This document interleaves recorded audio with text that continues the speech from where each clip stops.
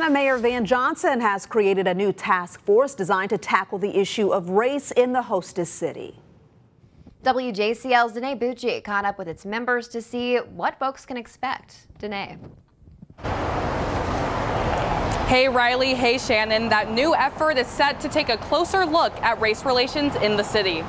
I have a responsibility to create a community that's based on equity, based on justice, based on tolerance, based on love. The group will be called the Racial Equity and Leadership Task Force, or REAL for short. It is headed by Mayor Johnson, former Mayor Otis Johnson, who is a social scientist, and 41 other members. Those members will take 1 year to find and gather information and then make recommendations based off of their findings. You also see the racial differences and the truly the economic differences that exist in this city.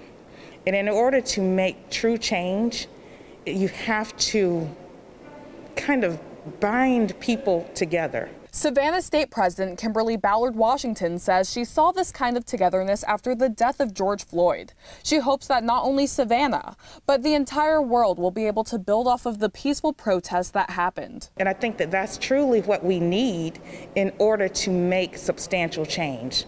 Change doesn't happen just because one group thinks it needs to happen. Change happens when everyone can come together and make a difference. Mayor Johnson said that this task force will take a look at all of the symptoms of racial inequality, including police brutality and use of force. Reporting from Savannah, Danae Bucci, WJCL 22 News. Danae, thank you. The group will report their findings to City Council and the community after their year-long investigation.